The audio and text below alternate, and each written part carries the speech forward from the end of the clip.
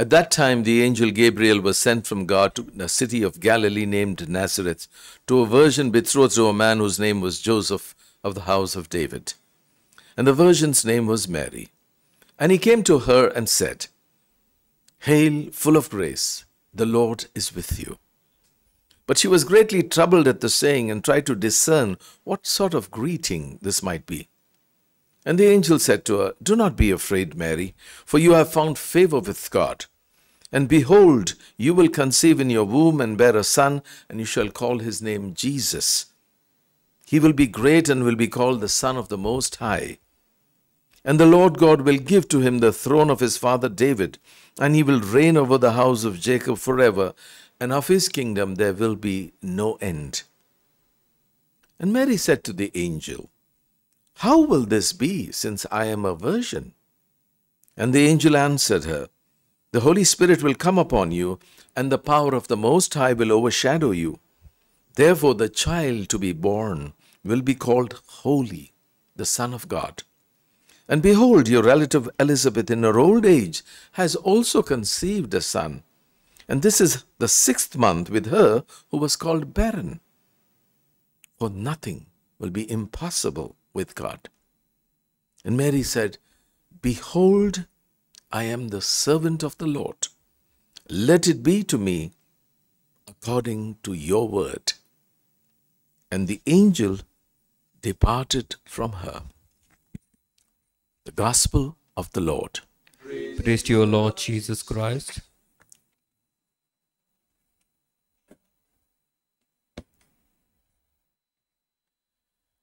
In this season of Lent, we do not have the Gloria, not even on Sundays, except on 2 very special days, which we call not just feasts, but solemnities. That means something greater than just a feast.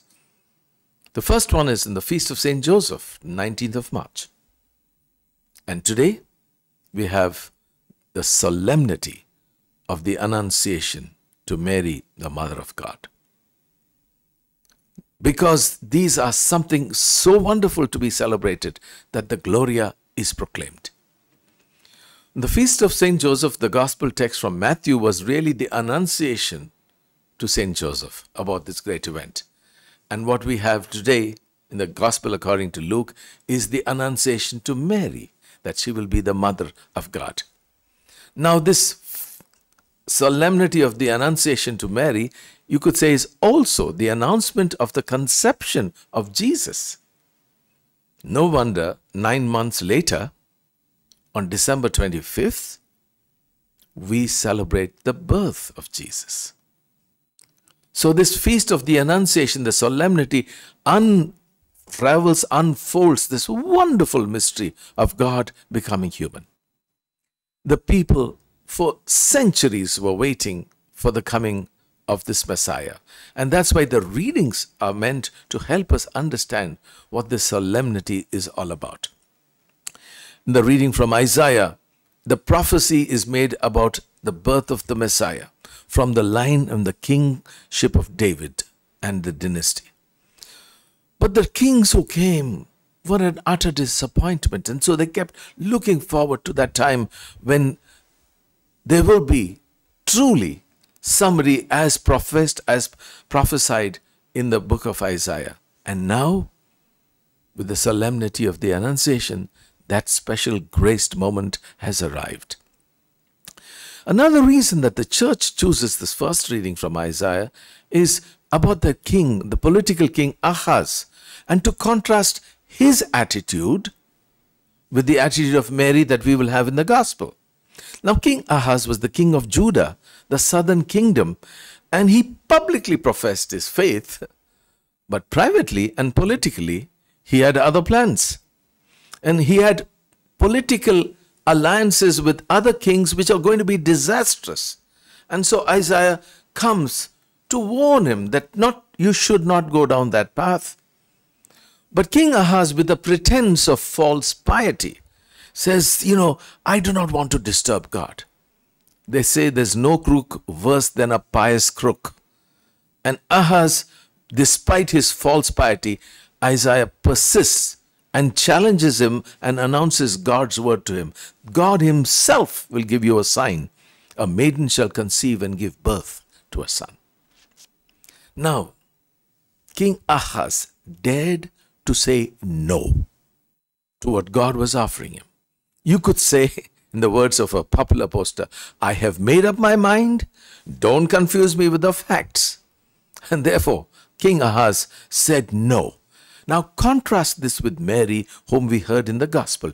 Mary dared to say yes. And as with any serious decision, Mary arrived at this through due discernment. She asked questions, she probed, she said, how could it be? And finally, she embraced it. Despite her own plans, Mary dared to say yes. But little did she know what that yes was going to mean as her life went on, and we'll see a little bit of it later. Now, in the second reading, which is from the letter to the Hebrews, it, what you could say, presents Psalm 39 in the light of Jesus becoming human. And that's why Jesus, you could say, is announcing that word of himself. Here I am, I've come to do your will, O God. So here is Jesus, the person of the Trinity, becoming human. Here is Mary saying yes to make that event possible. When I was studying in the Holy Land, I had the grace and the privilege to visit Nazareth and to celebrate the Eucharist precisely in the grotto, the cave of the Annunciation. And there prominently was written these words in Latin, verbum caro factum est hic, which is translated, the word was made flesh here. That's what made it so unique, because it says so much that this birth of Jesus, which was now being unfolded through the conception, was not a myth, was not a legend, it was history. And you could say a unique moment in the salvation history of that time. Every feast of Mary is really a feast of Jesus. Or as the theologians say, every feast that is Mariological is also Christological. So what can we learn on this solemnity of the Annunciation? First, from Jesus. What makes the event so special and unique is that God takes flesh. God becomes human. His name is Emmanuel, God with us. No longer can we speak about that distant God, remote God, God up in the heavens. No, God came right into our midst to dirty himself in the muck of our human existence. But sometimes the way we treat God, we throw God back into the heavens. No, he's right in our midst, that closeness to us. He's not distant or remote. It's not we who come to approach God. It is God who comes to approach us. He takes the first step. You know, that is the scandal. The scandal of a God who cannot fit into the cosmos now chooses to become human and to walk in our midst. Some people still find that so hard to believe. And that's why it's a scandal of God's love. Our founder, St. Alphonsus, in this wonderful novena in preparation for Christmas, uses a number of phrases every day of the novena. I'd just like to paraphrase some of that to show you what the conception of Jesus unleashed that led to his birth. The all-powerful God chooses to become all vulnerable by becoming human. The infinite God becomes finite. The unlimited God now becomes limited in the body of Jesus. The God who is larger than the cosmos now fits into the womb of Mary. God chose the womb of Mary as the first tabernacle of God's living presence on earth. No wonder life is so sacred. Because when life is conceived and nurtured in the womb, we cannot but be and respond to the call to be pro-life. Not only at the conception, but right through life, even to the very end, to be pro-life in all its forms. By choosing to become flesh and human, now God has got a human face in Jesus. And because God has entered our reality, our hope and our prayer is that we will reflect the face of God. That we, through our lives, our behavior, our attitudes, will mirror this wonderful face of God to people. Now, all of this and more happened at the Annunciation when the Word became flesh. God in Jesus knows precisely our struggles, our difficulties, our challenges, our fears, our anxieties, but also our joys. This God walks with us. God holds our hands. God wipes our tears. God challenges us.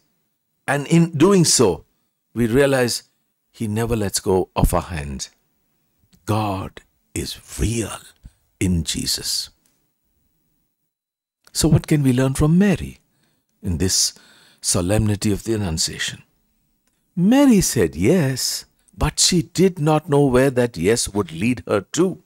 From a small village in Galilee, she was hurled into the world, into the cosmos, you would say. From being a simple woman, she was transformed by the Holy Spirit into one of grace and wisdom. But life was not going to be easy. And that yes would not just mean greatness and glory, it would also mean struggles to remain faithful. She had to struggle with the gossiping tongues in her village, trying to understand how she became pregnant. Can you imagine the weight and the pain that she had to carry? She had to struggle at the birth of Jesus to face what it meant to be homeless, to be a migrant and a refugee. She had to struggle to see her son when he was 12 years old being lost in the temple.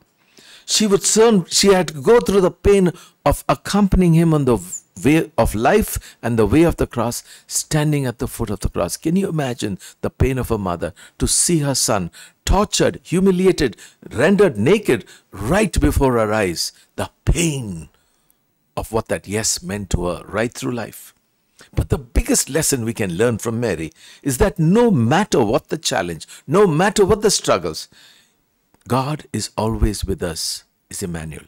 To have God with us does not mean we will have a problem-free life, we'll have a difficulty-free life. What we will have is that God will walk with us, never abandon us. Mary, through her yes, realized that. And when God is with us, we can face the world, the challenges that may come our way. So to conclude, on the Feast of the Annunciation is not just the Feast of Mary and the Archangel Gabriel in dialogue with each other. No, it is God becoming one with us, because Jesus, as we heard in the responsorial psalm, said yes, and in response, Mary said yes too. Secondly, each time we pray the Angelus, we're really celebrating the solemnity. The angel of the Lord declared unto Mary. So that traditional prayer is really a celebration of the solemnity right through the year. And the third and the most important is at every Eucharist, what I read in Nazareth, the Word became flesh, here happens every time we celebrate the Eucharist.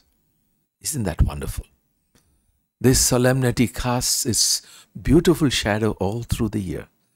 Let us live it to know that through Mary's yes, our own yes will be strengthened, and that Jesus becomes flesh here and now. He walks with us in this journey of faith, in our journey of life. We can only say, thanks be to God.